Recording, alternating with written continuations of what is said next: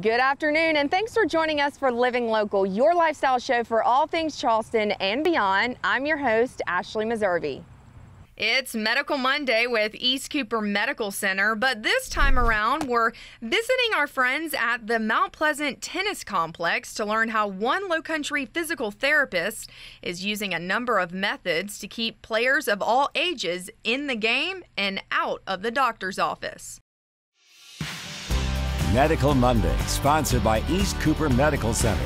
Joining us today, Beth Maynor. She is a physical therapist at East Cooper Medical Center. Thanks for coming out today. Thank you for having me, Ashley. Okay, so today we're talking about training errors. What are some of the most common training errors? Yes, the most common training error is playing too much. Okay. Back-to-back days, not giving your body a chance to recover is so important in preventing overuse injuries.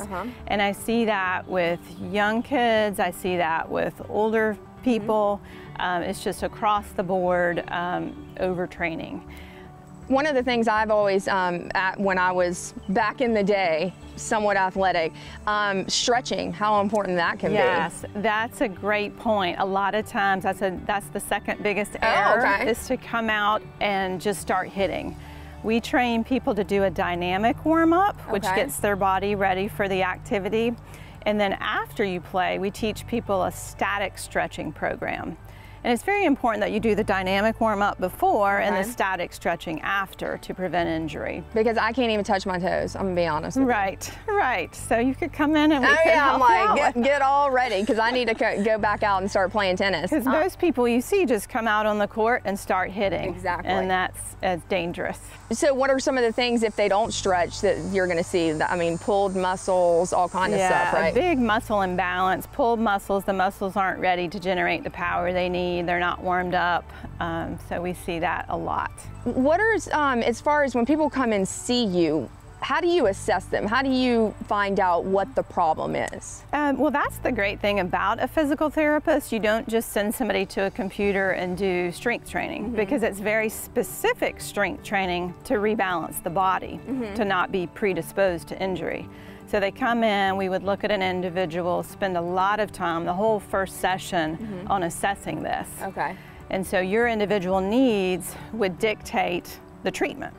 Okay, so does it differ between men and women, or ages or anything like that, or is that one thing that is something that, you know, in every individual actually it differs. So we don't just have a generic way of giving treatment. We look at the individual and how they're made, how loose their joints are, how tight their joints are, where they may have overtrained in the past and created a postural change that we can affect. Well, I'm sure my mom's watching right now, and she'd be like, tell her to stand up straight.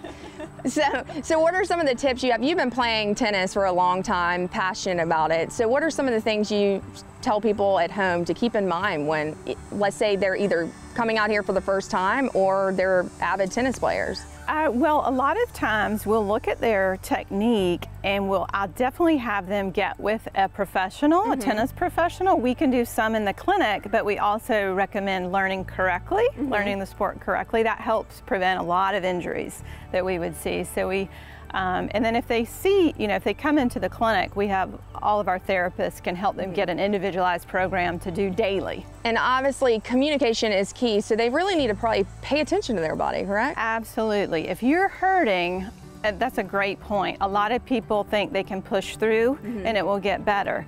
And that may have been okay when we were a teenager or in our 20s, but if you try to push through, it will only make things worse and can really lead to a more serious injury. So please stop your sport for 2 weeks. I always say 2 weeks. 2 weeks. And then if you're still hurting, please seek help, because it can get better.